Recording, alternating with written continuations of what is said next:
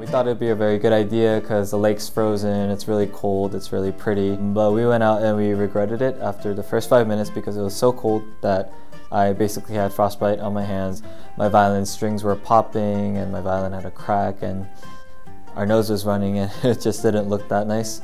And yeah, and I came home, I edited the video and I was like, this doesn't look that good.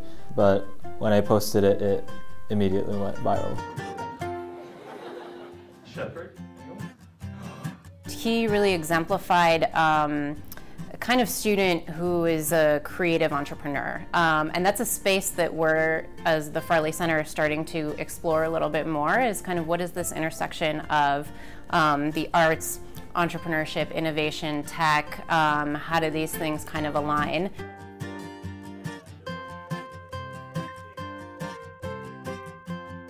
For me too, like obviously like I cringe whenever I watch my own videos just because it's like watching myself, right?